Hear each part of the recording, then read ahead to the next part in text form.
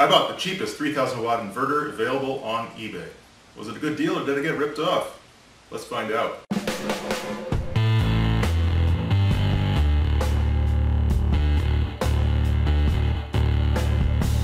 Hi everyone, Neural here, and today I bought the cheapest 3,000 watt inverter on eBay. Now I'm not talking about those that are obviously misadvertised, something like this that's rated for 10,000 watts. I'm not covering that garbage. This is one that I thought had a reasonable shot at being a decent 3,000 watt inverter at a very low price. So this is what I picked up. It is a Pugu 3,000 watt modified sine wave inverter. It cost me $200. This particular voltage model was not available. They advertised a 12 and a 24 volt model. I asked, do you have that available in 48 volts? And they said, yes. Now there are pure sine wave and modified sine wave inverters out there. The pure sine wave inverters typically cost a little bit more, and because they have more components in them, they tend to be a little bit less efficient. So if I'm getting the cheapest possible inverter, I wanted the cheapest possible architecture. They do have a similar model that's pure sine wave. That's $100 more, $300 instead of $200. I got this one.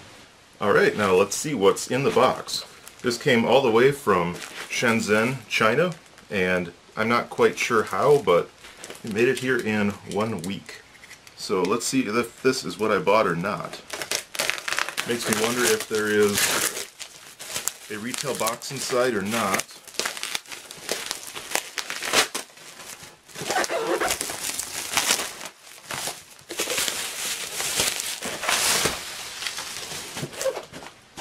And there we go. It is marked as a power inverter, 12, 24, 48 volts, 110, 120 volts, and 3,000 watts. So there must have been a version of it that pre-existed.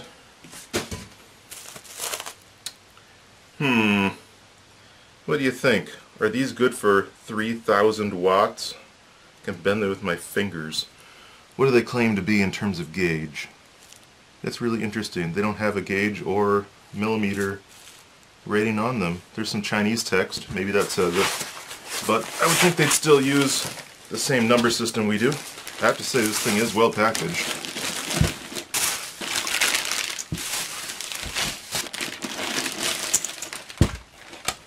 High frequency inverter instruction for use. We'll go over this in a little bit. So, this is the Pugu DC to AC modified sine wave inverter. Has decent weight to it. It's not unlike what I'd expect for a 3,000 watt inverter. Power switch. Seems normal. So let's see what we have here. It is a aluminum anodized clamshell case. Nothing unusual there. 3,000 watts, 48 volts. These terminals seem adequate for that. These cables do not. The fan on here is a XDR brushless fan, 24 volt fan. I am going to have to look at that before I turn it on to see how that's hooked up. That makes absolutely no sense. That's a little worrying. So, I think you know what the first thing I'm going to do is, and that's void the warranty. But first, let's take a look at the high frequency inverter instruction for use. I took a couple of minutes to read through this, and it's not all that bad a manual, really. It's much better than I expected. So, this is a 3,000 watt 48 volt input inverter. That means it needs about 80 amps of input current to do with 3,000 watts. This cable is, as I mentioned, woefully inadequate. I'm not sure if that's a sign of things to come or not. However, they did send this thing of fuses. There are 8 20 amp fuses. Now, assuming that this is one fuse change for this inverter, which is normally what they send with an inverter, these are 8 20 amp fuses. That would be enough for a 6,000 watt inverter. Yeah, so I'm not exactly sure what this means. I guess we'll open it up and take a look. I'm guessing it's just overfused though, and these will really never blow. So inside the manual here, it states that using this manual must be a qualified electrical engineer certified by the local electrical authority. So I'm guessing there's about 12 people in each state that this inverter can be used by. Otherwise, you're using it improperly. They have a table down here with a number of different things in it. I don't know if I fall in this 400 to 3,000 watt or above 3,000 watt category. I'm guessing this one. Input current, less than 45 amps. This is just all nonsensical gibberish. I have no idea what's going on. So I guess we'll just skip this Here they have ratings for pure sine and modified sine in the same table. It's just a table. The information is worthless. Special functions, I thought this was somewhat interesting. They state that you can overload it to 125% and it will sound an alarm and stop working after 20 seconds. So does that really mean I can get 3,500 watts or so out of this for 20 seconds? I kind of doubt that, but we'll see. Here they have over temp protection 80C. That's way too high. I don't know why it's so high. There's a good chance it'll fry before that trips, but that's what it is. Reverse connect is strictly prohibited. Like most inverters, you connect it backwards, you blow the fuses. This manual only states 12 and 24 volts. This is a 48 volt version. Once again, it doesn't really match. Safety instructions, those are all pretty normal. The English in here is pretty good. I don't expect perfect English necessarily from some of these Chinese products that are lower in cost, but sometimes they're so bad you can't even tell what they're trying to say. This one doesn't have that issue, so it's just fine.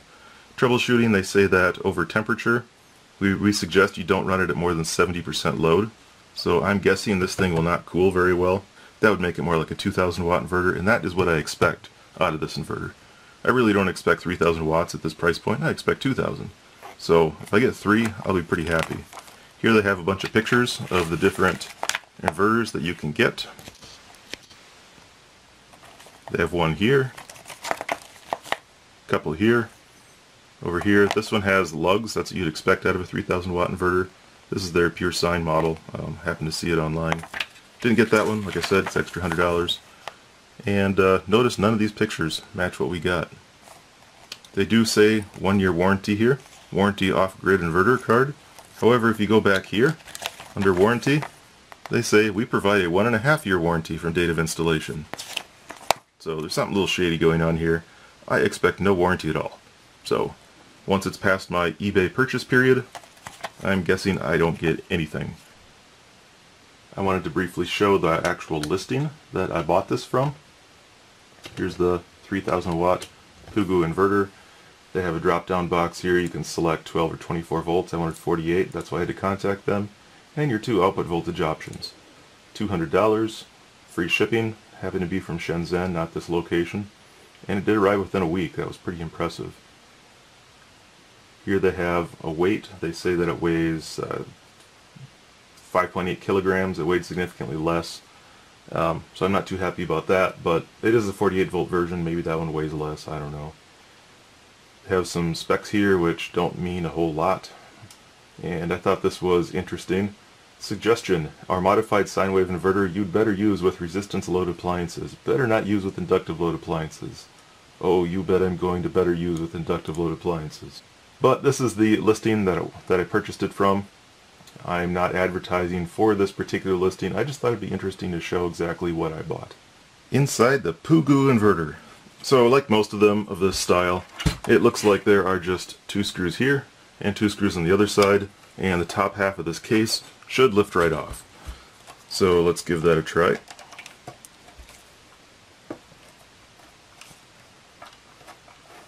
It feels like these are not pre-threaded. That's pretty typical. They just rammed these threads right through the aluminum. That causes aluminum shavings to be given off, which can short stuff out. I don't particularly like that construction technique, but that's what almost everybody does, so at this price point I can't really blame them. I've seen it done, but it's pretty rare. Alright, now let's see if this thing comes apart.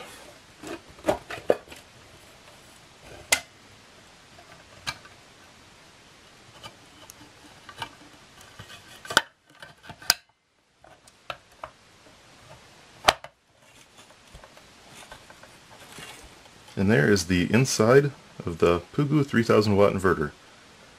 Inside the inverter there's a few interesting things in here. I had mentioned that this is a 24 volt fan. Over here, well, over here on the circuit board in this corner, there's these 2 TO20 FETs, and the PCB there, if you can read that, is labeled 24 volts.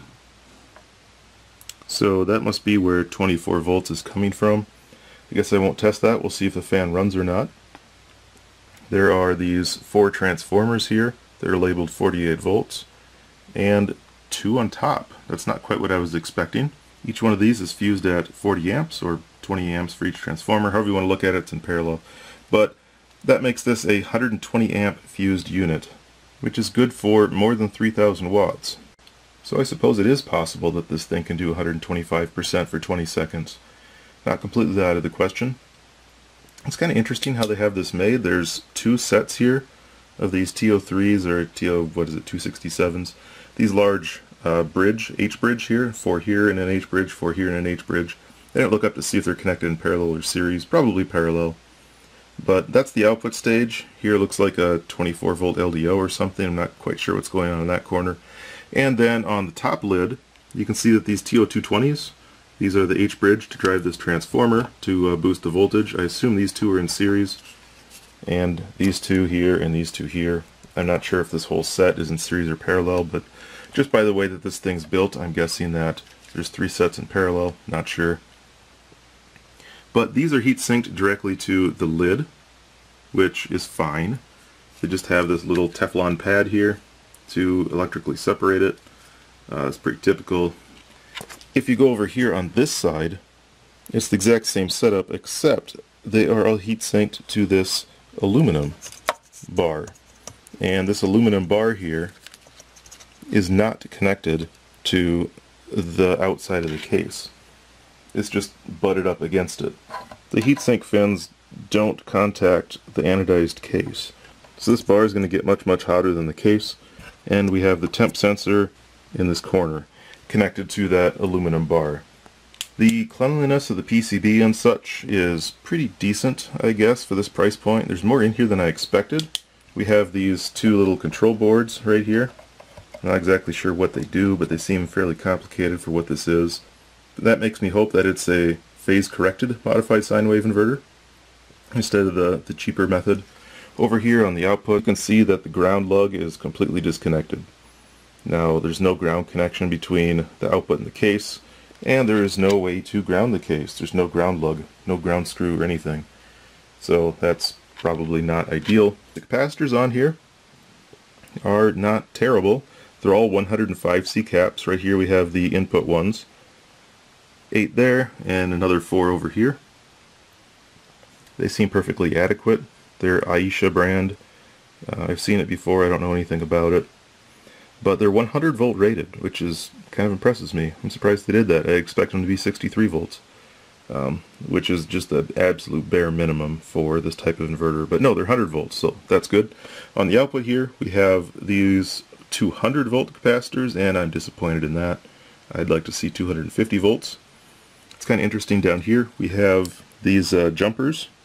You can see that one of them is cut right here. This is actually their current sense on their output. So you can see they just kept adding jumper wires until their current sense was about correct, and then they cut one off. So that's kind of hokey. I don't know if you can see down here very well, but right down in there, they cut that trace with an X-Acto knife in between those 2 black wires, and then put a solder blob on to reconnect them together. Not sure what happened. Someone made a mistake, I guess. Over here we have a JST style jack that is burnt. No idea what happened there. Once again, I assume someone slipped at the soldering iron. So this whole thing is pretty cheap. It looks like they use the same circuit board for all of their different voltages and just load it differently. That's kind of what I'm getting out of this, which gives me some hope, because a 48 volt input means you have a lot less stress in the input at 1/4 the current, 1/16 the heating. One thing I forgot to note are diodes. We covered the input FETs over here and on the side of the case, and the output FETs over here, but we didn't cover the diodes. And that's because the diodes are pretty weird. Right here, those 4 heat sinks, they each have a TO220 diode on them. Now, diodes can get pretty dang hot before they fail, so I'm guessing just letting these things cook.